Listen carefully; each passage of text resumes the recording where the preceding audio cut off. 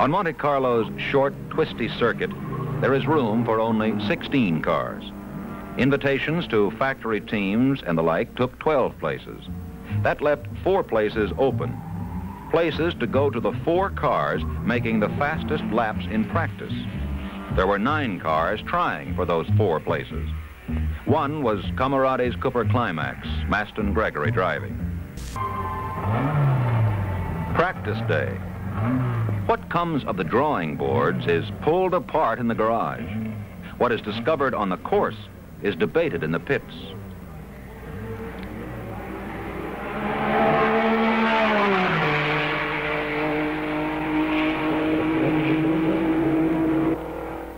Performances are analyzed. Guesses and hunches are respected. Problems are tackled. There is a constant give and take within the whole fraternity of racing. The sum total of all the information, experience, and theory ultimately rests with the driver, who carries it into the cockpit.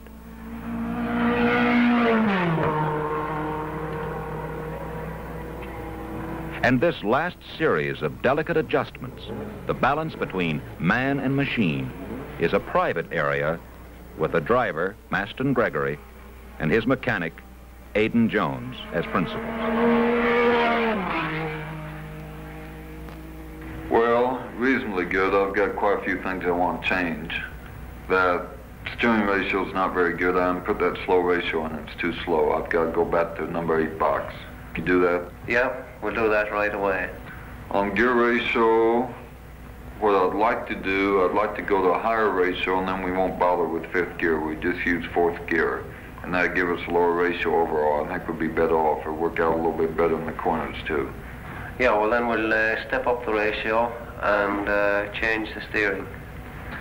Let's put a 476 in. That should give us about a 536 overall if we just use 4th gear.